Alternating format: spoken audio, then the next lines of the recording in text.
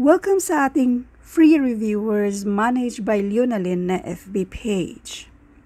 In this video, let's answer these 3 basic math problems.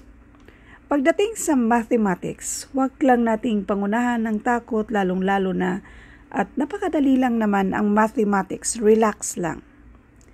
Now let's do number 1. Unahin natin yung nasa loob ng parenthesis, mga fractions, yan sila. Pero kung titingnan mo, perfectly ma-divide lang din naman natin yan siya. 20 divided by 2, or 20 over 2, and this is 10. Tapos, may squared man yan siya. So, 10 squared equals 100.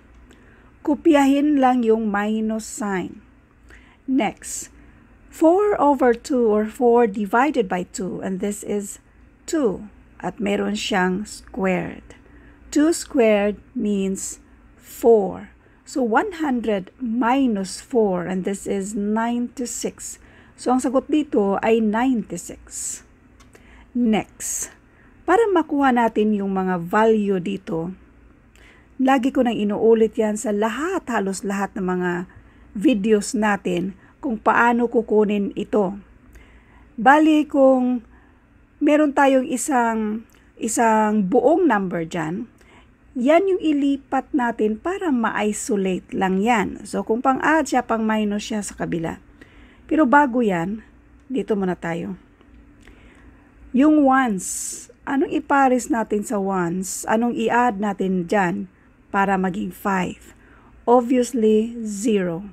Next, dito sa tens, anong ipares natin sa tens para ang sagot ay 8? Obviously, and that is 5. Next, anong ipares naman natin dito sa 7 para 1 ang nandyan? And that is 4. Kaya yan na yung sagot. So, gaya ng sinabi ko kanina, pwede namang ganito. Ito ay positive number or pang-add. So, pang-minus siya dito sa kabila. So, i-minus lang natin yan siya. So, this is 0, 5, 4. And obviously, kasi 4 na ito at na-carry yung 1 dyan. So, this is 3. Nandyan na yung 3 given na siya. So, ang sagot dito ay 450. Next, half of right angle. Dapat alam natin yung constant na value niyan, 90 degrees. So, half of 90 degrees, and that is 45 degrees. Plus 5 means plus 5. And this is 50 degrees. Thank you for watching at abangan yung mga future videos natin. Thank you and God bless.